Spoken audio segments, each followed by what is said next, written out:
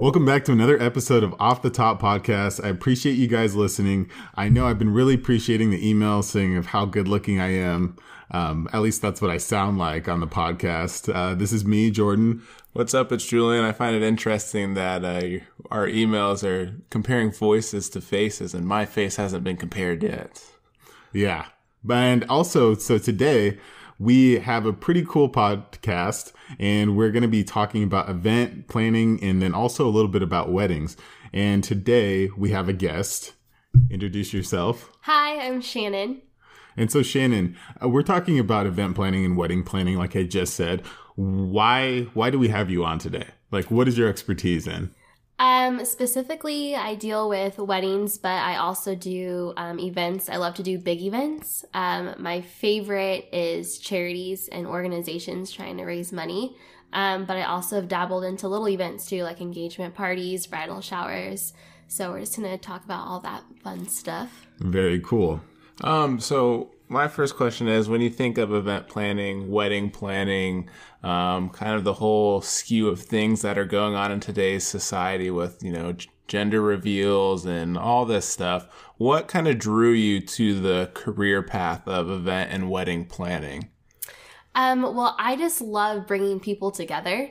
So any excuse where you can, get everybody together and have some food and drinks, I just think is a fun time. So I love that nowadays our society is kind of branching out to gender reveals or just like different approaches to getting everybody together.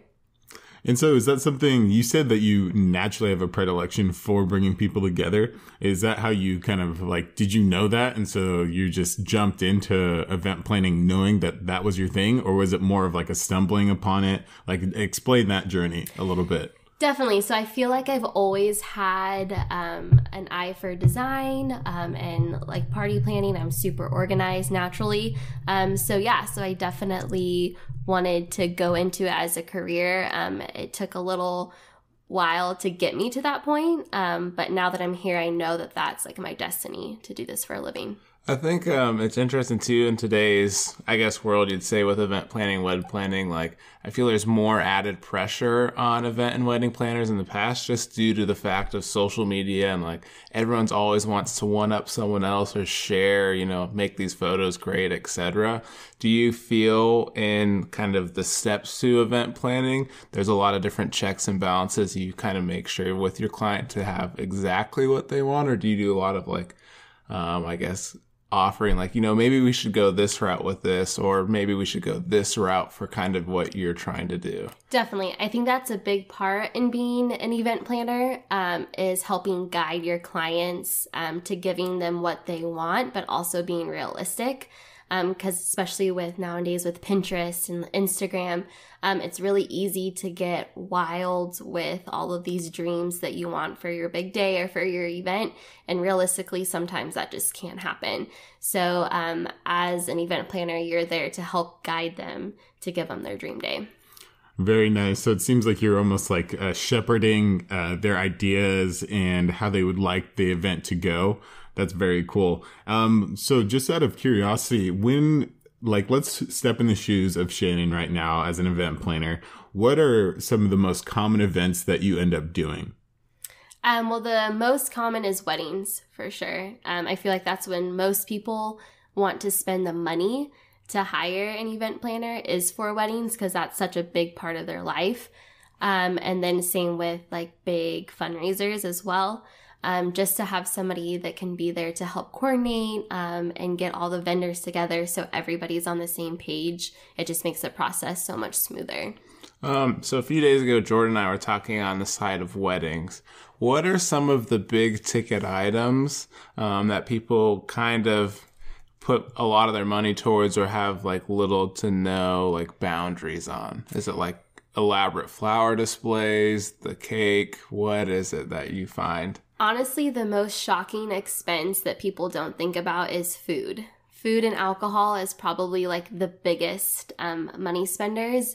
And that will kind of drive a lot of your guest count. And same with venue too. It's kind of crazy how expensive venues can be. But I would say majority of your money is going to go towards food. Jordan, what in your wedding one day, what do you have on the menu for food for you? For me, that's a very good question. And I think that would depend on, exactly where I am in my life. I would hope that it would be either something that's just, very logical and common sense filled, or something that's just like, what the hell is this? You don't think you'd have like a snack table of all of your favorite snacks? snacks? as me being kind of, and this is new to my podcasters or the listeners, I'm a big snack guy, and I almost embody, there's part of my name. People know me as a certain snack guy.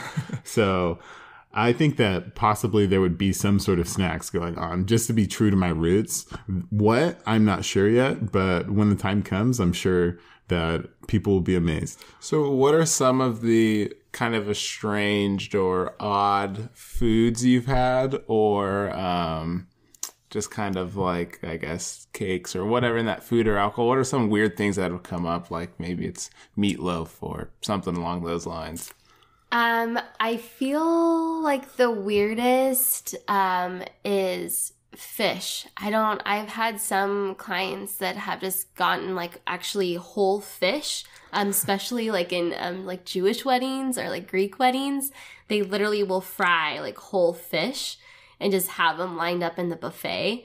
And that is so unappetizing to me, but that's part of their culture. So, but yeah, if you're not used to that culture, that's kind of odd.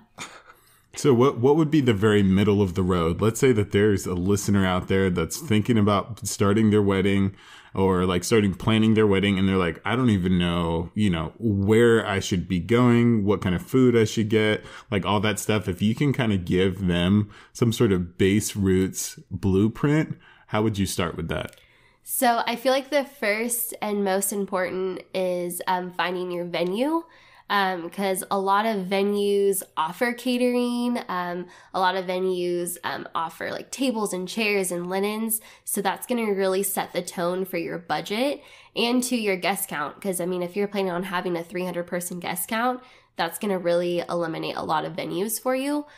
So that's probably the first thing that you should book, because at the same time, a lot of the other vendors are going to want to know where they're setting up at. Or they're going to want to know the space. So how many like flowers to bring in, or where is the DJ going to set up? So the venue is probably the foundation to your big day. What are some venue nightmares that you've encountered or heard of in, the event planning, wedding planning community? The biggest is just outdoors, especially on like the West Coast area, because you never know if it's going to be 120 degrees or if it's going to be raining. I've had weddings where literally, it's, 110 degrees one weekend and the next weekend it rains out. And so a lot of people don't think of having a plan B, and that's just super important. And same with the smoke too. If there's like a lot of fires going on, a lot of people don't take into consideration that smoke can totally ruin a wedding. Gotcha. So, I think that just presses upon the importance of, first off, before you even get a vendor or like a venue, that is, make sure you have the right date. So, what kind of weather you want. If you want like pretty autumn leaves in the background and like, that dusky fall-ish kind of feel, then, obviously plan it sooner to, October or November. But if you're looking for like a nice, bright, like shiny or sunny wedding, that is, like you do like June in the summertime. Definitely. And so do you find a lot of people wanting winter weddings? I feel like that's the trend right now, is actually moving into fall winter weddings. I think a lot of it has to do with a lot of venues offer discounts because it's off season technically. So they'll usually give you, a couple $1,000s off the venue. And that way, too, you don't really have to come up with a plan B if it's an indoor reception and ceremony. So the kind of stress of, is it going to be too hot or is it going to rain out, is kind of gone. And two, I think as far as trend goes for colors for weddings, darker colors are coming in. And so that usually like resembles fall and winter. So that's kind of the direction weddings are going in right now. You hit a real key word that I like to hear in the terms of weddings, and that was discount. What are some what are some tips and tricks on haggling during your wedding? Or do people not do that? Because I'm a haggler. Oh, no, people for sure haggle. And I definitely recommend it. A lot of venues, if you say that you have a budget, they will work with you to try to fit that budget. So having a budget going in and trying to see if you can get them to lower it is great. Two, if they offer catering and they allow you to bring in outside catering, doing it yourself, just going to like Costco and getting some tri-tips or something like that is a really easy way to save money. And same with as far as alcohol goes, that's another huge expense. So being able to be creative, maybe going to like a bulk liquor store and buying your own liquor and having like a friend that has a liquor license serve, that's a really good idea. Or just not having hard liquor at all and just doing beer and wine. That's also a really like creative way to cut down costs. Very cool. So it seems like there's a lot of ways that you can get creative when planning your wedding. We kind of covered food and we kind of covered venues. Is there anything else that are there any other pillars to weddings, as far as, are DJs crazy important? Are, flowers the thing? Are, the wedding photographer. Yeah, I definitely feel like you get what you pay for. So that's like a huge thing. But it just kind of depends on what you're wanting, like what the vibe of your big day you want. So if you want something that's super royal and, extravagant, then that's obviously going to cost more money because you're going to want more flowers or sparkles or glitter or whatever.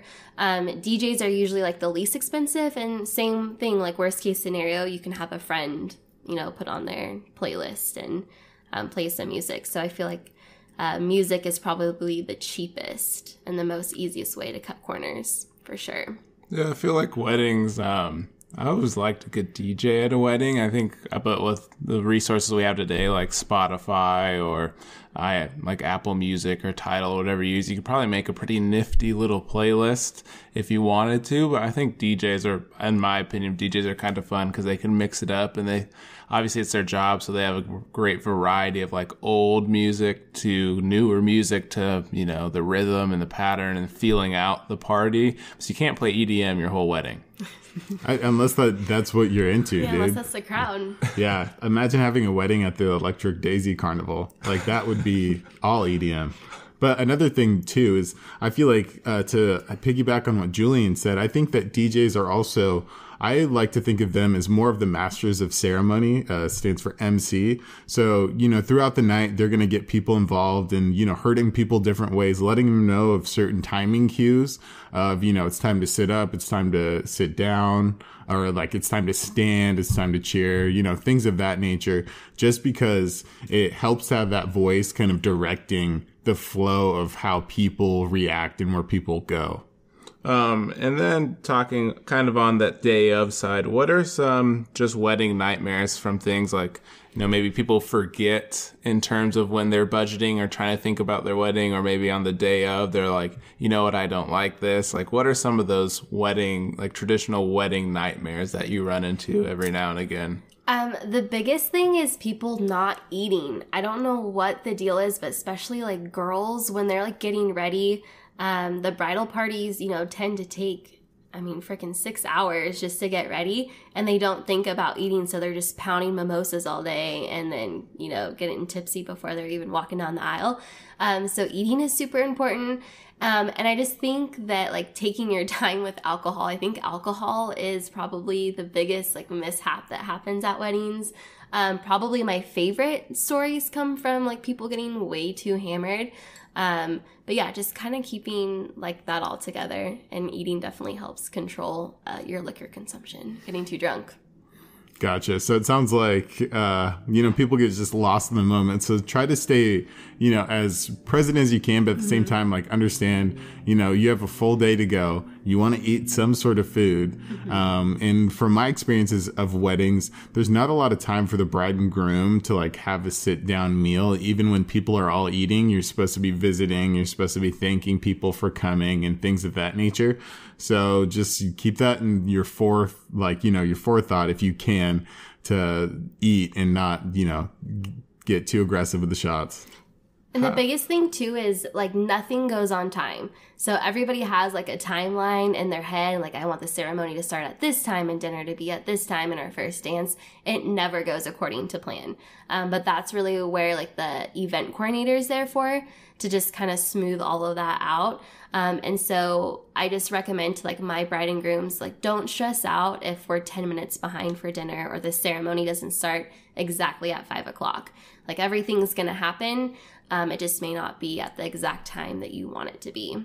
So where do you see I guess we're on weddings. Where do you see weddings in the future? Where do you see them heading towards? Do you see them staying traditional, or do you see a lot more, creativity, or, maybe more destination weddings? Or how do you see kind of the industry changing as time progresses? I think it's getting a lot more creative, which personally I really like, because I think people are taking into consideration a little bit more about like what represents them. Like a lot of people want these events to showcase, okay, this is us as a couple. For instance, like cake. A lot of people don't do cake anymore. They'll do other things like donuts or pie or like candy bars or, like a dessert bar or something like that, because that like represents them a little bit more than, a traditional cake. And I'm also seeing a lot of the traditions as far as like garter tosses or bouquet tosses, cake cutting, that's kind of slowly going away. Again, because those things don't necessarily represent the couple. So they would rather have more time to, drink and dance with their friends than worry about, who's going to catch the bouquet. Gotcha. That makes sense. And so you mentioned how the macro scale of weddings are taking place and changing over time with, future iterations getting married. Do you find the role of event planners changing as well? Definitely. I definitely think that event planners are becoming like more as guides or more as like almost counselors in a sense to just like really help navigate like what the purpose of this event is. But I do think that event planners are becoming like more and more popular. I think, back 5 years ago, a lot of people would just rely on their family and friends. But I think that people are realizing a little bit more that like a professional is needed. And so it's becoming more and more popular, which is great for me. Yeah. So you kind of touched on, the counseling point of view, which I find it interesting. Before the podcast, we kind of talked about what your degree is in, as opposed to what your career path is. How do you find, what you have your degree in helping or being beneficial to where you're currently at as an event/wedding planner? Yeah, so my degree is actually in psychology. And so I kind of went that route before I really knew that I wanted to be an event planner. But it definitely helps because I'm able to keep a pretty level head when it comes to the big day. And also I'm very understanding, we all hear that term bridezilla about how, these brides freak out and get upset, which is totally understandable because it's such a stressful time in their life and they just want everything to go perfect. So for me, I get to have like that point of view where I'm just very understanding and I'm in the moment and able to kind of calm them down and like realize that everything's going to be okay. So I'm definitely really fortunate that I have like that educational background to help me with that.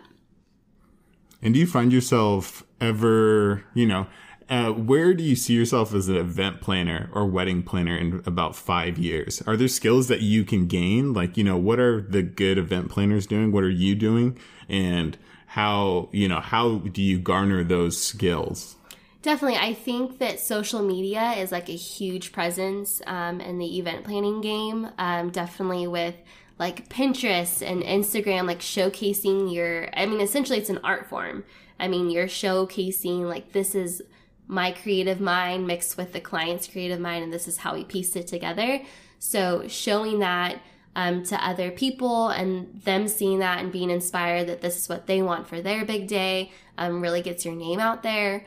And then a lot of event planners dabble into all kinds of design, whether it's also interior design, a lot of them blog, do photography. So just kind of exercising all of those skills really helps get your name out, but it's definitely through like a social media presence for sure. Yeah, I guess that makes sense. Social media is kind of everywhere, and everyone wants to share what they have with everyone else.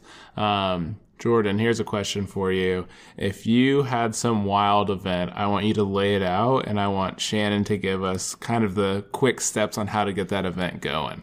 Okay, so the event that I want to plan out right now is I want a celebration of everybody's unique skill, but also have an event of, just appreciation of me. Let's say it's a going away party, but people bring things to me, not as gifts, but more of skills that they have. So what do we have going on here, Shannon? Like, okay. Like what kind, like activity skills? So are you going to set up what about like a game day? A game day? Like what if you did like a whole bunch of games so you can see the skills? Like you could have a competition of who could bring the best snacks. I'm thinking more actually of, a huge party. There's tons of different things and it's a day party. And, instead of gifts, I get to see people do interesting things. So it's not as much of a contest, but more of a, it's a big party. Nobody bring anything, but, like a their talent skill. show? Just for me. Just for me, though. Nobody else gets to see it, really.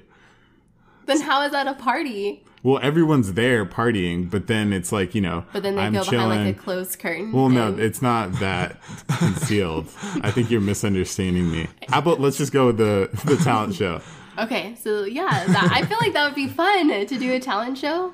So what would you do to put your creativity to work to do just a phenomenal talent show? Like whatever inside tips or hidden things the general public doesn't know to just put on the America's Got Talent in our backyard. Well, first of all, you need to find like a Simon Cowell for sure. Somebody with a cool accent to I be a am judge. the Simon Cowell. Oh, you are? Okay. Yeah, I just think that you could just makeshift a stage, which would be super fun and super easy. You don't even have to get like an actual stage, just like a little location, just kind of set aside. And then just get a whole bunch of chairs or benches. And just, I feel like food is super important.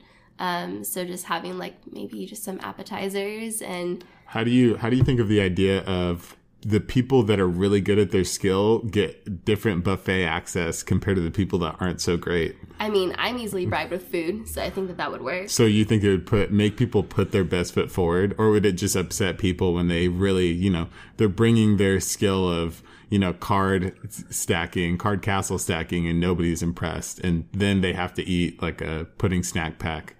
I mean, at least they're getting food, so they shouldn't complain. I think it would be fun. That would be a good idea. And I really actually like pudding snack packs, so. And then this is where my question is trying to end up. So Jordan wants to do a talent show that is 6 hours long. How do you put together your pricing package? Because obviously we haven't talked about it the whole time, but the event and wedding planner has to get paid, right? Mm-hmm. So how do you put your pricing package together for different events? So usually there's a few different options that people do. You can do like different level of packages as far as if you just want the day of, or if you want somebody to help you with design or like the whole Shazam. A lot of event planners do it hourly. So you can buy like a package where it's like, okay, you get 15 hours of my time for $1,500. Where you want to use that time is completely up to you. So do you want to use like 8 of it on the day of? Or do you want to use it, for me to help you with design or, picking out linen colors, whatever it may be. A lot of them charge hourly.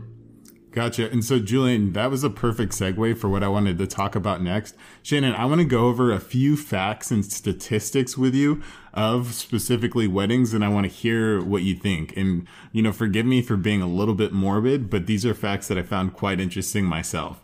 So a U.S. study showed that on average, United States weddings are about between $19,323 and $32,025. Is that what you normally see weddings go for, or higher, or more, or less? I honestly typically see them higher.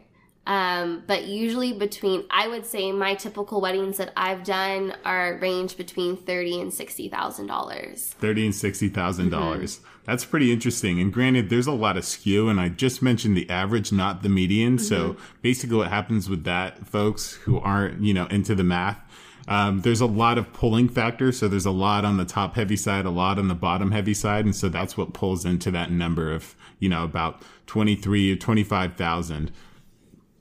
But all right, so here's another question. Or not a question, but tell me what you think. So a study from Emory University of 3,000 adults who have been married, from the men, or the finding was from the men that spent $2,000 to $4,000 on engagement rings were 1.3 times likely to end up divorced. What do you think about that? I feel like that's really interesting.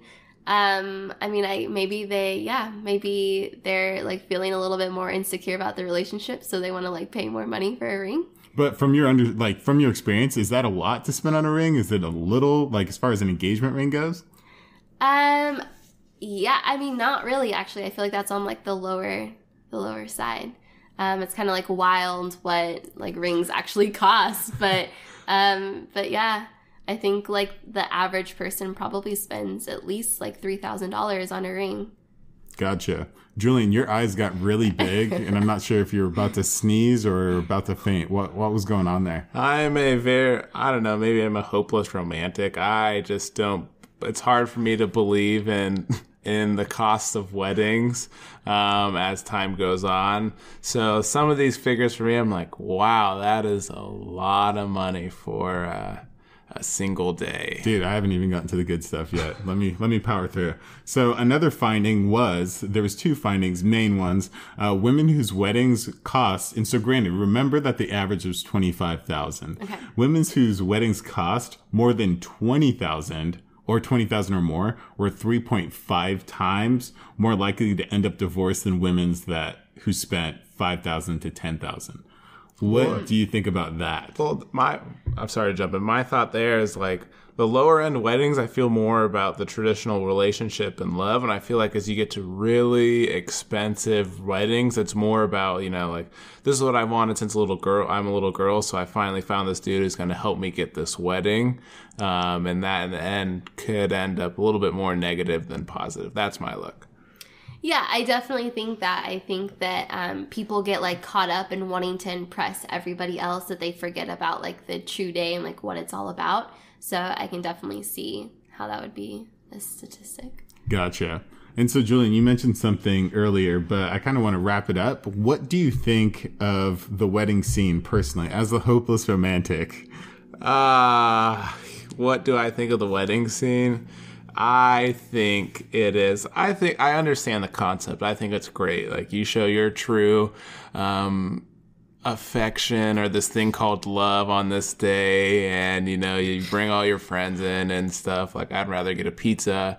I think whoever find out the way to monetize it or make it a business, extremely smart for them. But like the fact that you have to get like an engagement ring and then like a wedding band is like, I don't know why you need 2 rings, or like, I don't know why you need to pay this much for flowers, but it's a thing and it happens, and I guess I just got to suck it up over time.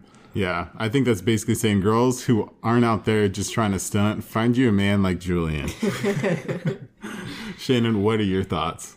I think that a wedding is there for you to present yourself like as a couple, and so I think that's like the most important thing, whether it's $5,000 or $60,000. How you want to represent your relationship and like your love for each other should be up to you. So I definitely, I'm biased because I'm a wedding planner, so I want them to spend as much money as possible, but at the same time, like, you should have your dream day, because this is going to be a day that you remember for the rest of your life. Yeah, whether it works out or not. Quick question, Shannon. Mm-hmm. Where can people find you? If they wanted to learn more about you, they thought you were cool, maybe they even wanted to have you plan an event. Mm-hmm. Where would they be able to find you? Well, currently I'm actually starting a new blog. So you can find me on Instagram. It's the Runaway Bride _ and then you can also find me on my website, which is www.therunawaybride.me. Wow, that seems like there's a lot to unload there. The wedding planner who's also a runaway bride. Yeah, you'll find out more if you follow my blog. Yeah, so we'll have all of the links in the description for her Instagram, her other social media, her blog, so you can check that out. We'll have our email down there at the Off the Top Podcast at gmail.com. We're on all the platforms. We really hope you found this super informative or learned some new things or kind of understood the wedding process. Any last words? No, I just always want to thank you guys for listening and taking the time to listen. And once again, I thought this podcast was a really good one. Learned a lot of stuff. Obviously, not in the wedding scene like that. Julian's not in the wedding scene like that. So I think it was overall really beneficial, and catch you guys later.